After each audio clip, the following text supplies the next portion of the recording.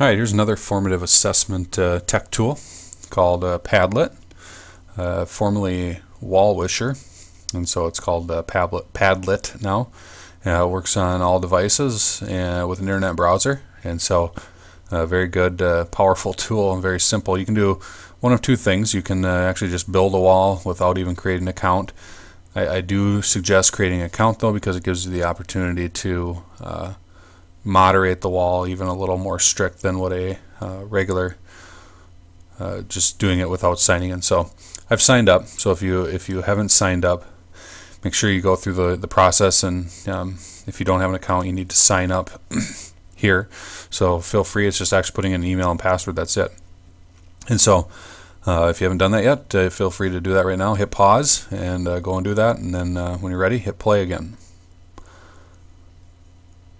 Alright, and so we've signed up, and we're going to go log in. And now what we can do is we can go through and we're going to build a wall. So up here in the right hand corner, we're going to build a new wall.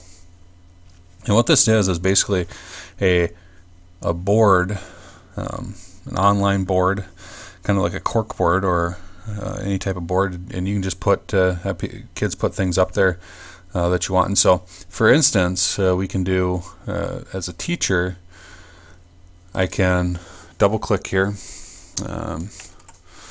This is Mr. Ramo, and if I spell my name right,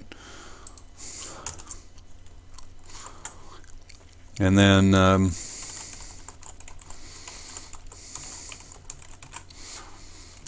and so my topic is what do you know about the Civil War?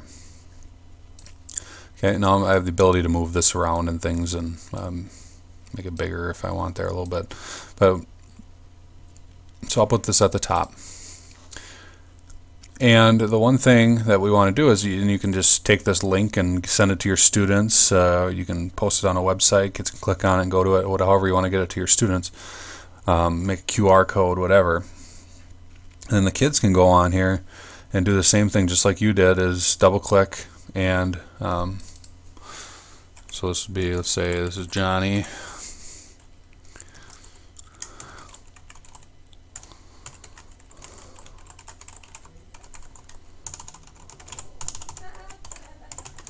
So Abe Lincoln was part of the Civil War, okay? And so kind of just getting those either idea generation or just to post some stuff on a wall there. Now the one thing that you're going to want to do as this is your wall is you're going to want to really take a look at you can title your wall, you can add portraits and things, change your wallpaper so we can change the background of it. And so we can make it look however you want to make it look. You can change the layout to be freeform. This is freeform, allow kids to do anything.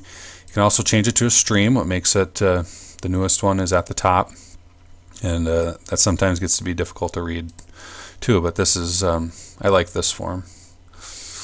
Through your privacy settings, you can do a couple things. And so you can password protect this wall if you so choose. And then give people, can write on the wall, privileges, whatever. Put a password to it. You can make it private, only people that you add by email, or you can just make it public. Give people editing privileges to write on it as well. Now you can also go to moderate the posts, and what this will do is each post will require you to approve them. That way it gives you an opportunity to read it first. Which is, if you have a class that maybe you don't quite trust or that you feel might take advantage of it, go to moderate posts, give them opportunity. You can read them and then approve them if you want. Otherwise, they just show up in real time. Always hit submit, when you do your changes. Notifications, you can notify when somebody else posts to your wall. An address, you can put your own custom address in there if you so choose. And so these are pretty important as you take a look at them. So really take a look at those settings, and the privacy settings are the ones where you really want to go. But again, you can use it for idea generation. What do you know? So like the KWL type of deal. You could use it to organize thoughts. Groups can use it to organize thoughts. I mean, you can always have, your topic in the middle and, other things around it. Whatever you choose. You can also add, the cool thing about this is you can also add links, images, videos, maps, whatever. You can also upload a single file, or you can take a picture of yourself. And so if you want to make this a file, we can go out to my desktop here and we can find a file.